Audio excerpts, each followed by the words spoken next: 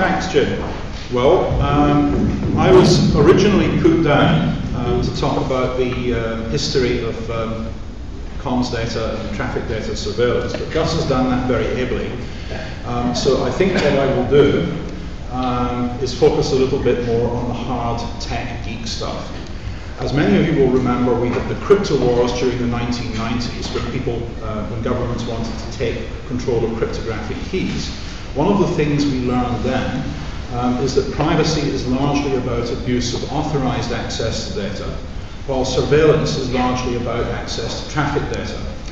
And that fine distinction that we drew then seems now on the point of being muddy, because the two are going to come together. But those of you who are around on this scene in 2000 will remember in the run-up to the Regulation of Investigatory Powers Act, we lobbied together with Gus and Liberty and others for the Big Browser Amendment, as we called it. The government said that they would give easy access to traffic data to the police. So what are traffic data if somebody goes to Google and searches, for example, for abortion counselling? Is it http .google.com, or is it that /query !abortion and counselling? And the police wanted access to the whole lot. They wanted to know every single search that everybody had made on Google, and they considered that to be traffic data, and it was their right to get it because it was merely maintaining the existing capability that they had with printer meters and people's phone lines. And we managed to muster enough members of the House of Lords to see to it that the definition of traffic data was simply enough data to tell you which machine that somebody was communicating with. In other words, www.google.com. Now, what appears to be happening now is that there's an intent to disturb that. Now, another thing that's worth bearing in mind, and Peter Sommer, I know, is going to talk about this at very much greater length in the next panel, is that the distinction between traffic data as being harmless and content as being sensitive is becoming less and less relevant. Certainly in Google searches, the full URL can be very sensitive indeed. And now that people are living more and more of their lives online, on Facebook and so on, the pattern of who you communicate with and in what order gives away pretty well everything. And this means that in data protection terms, traffic data is now very often going to be specially sensitive data, with all that that implies. And I know that Dow Corp will be talking a lot more about that later. So I've got 4 or 5 quick technology points. The first is that as we've spoken to members of the senior civil service over the last couple of weeks, we've come to the conclusion that many of them are technologically clueless. They're telling ministers, Minister, you must do this or the world will end. But they don't know what this is. They've got a few acronyms. So who's driving it? Now, where it seems to be driven is by the tech mafia 1 or 2 layers further down. You know, people at the CTO level and DG level and former people from such posts who are now advising large companies who stand to gain from this.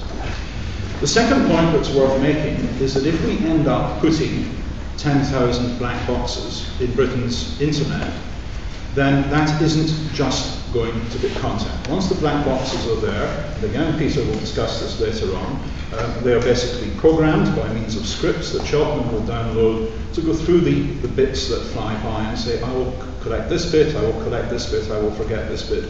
And these scripts can be changed on the fly. So you build a capability not just to monitor traffic data, but to monitor content on an industrial scale. The third thing that it's necessary to realize is that given the very low cost of data storage nowadays, it is in fact feasible to store everything. All the content of all your phone calls, if you're reasonably smart about it and you throw away the streaming media and the iPlayer and all that sort of cruff, you can do it reasonably efficiently. You can probably store the UK's communications on about 10,000 servers. Right, that's less than 10% of the capacity of one Google data center.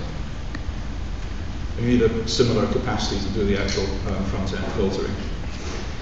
And there are some countries that are already doing this. I talked to a professor from Bangalore yesterday who assures me quite breezily that India is doing this.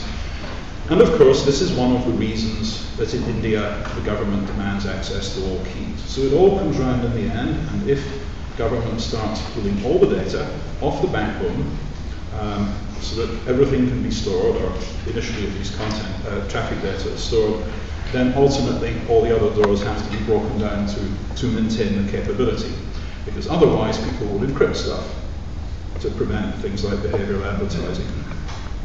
The final techie point that I'd like to make is that at present there is great disparity in wiretapping capability between the different ISPs. BT is the most centralized. They've got 5 big data centers with about 20 DPI boxes each. So they can wiretap about 100,000 circuits, whether for DPI or for content pursuant to warrants. Now, if you want to do everything, then you basically have to scale that up by 2 orders of magnitude, which would probably mean BT building another 5 data centers and Huawei selling them $200 million worth of kit.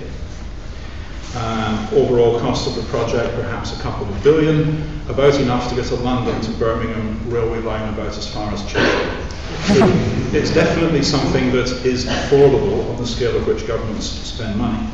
But there will be many costs that fall in various places indirectly.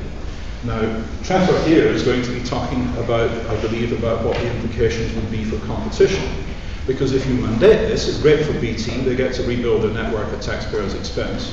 But it's less great for Virgin, and it can be absolutely dreadful for the small ISPs. So I hope that backbench Conservative MPs in particular will be concerned about whether this programme undoes all the good work that Margaret Thatcher did in introducing competition into telecoms in the UK. I suppose I could use that line.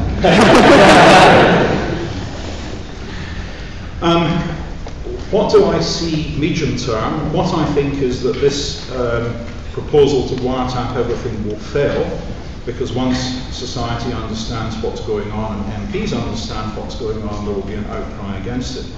My prediction is that the next fight we'll face, perhaps later this year, is that government will go along to service providers like Facebook and Google and say, guys, we'd like to put some black boxes in your offices. And of course, some firms may say, come back with a warrant, and other firms may say, please put your kit in that cupboard over there. We've seen this pattern before.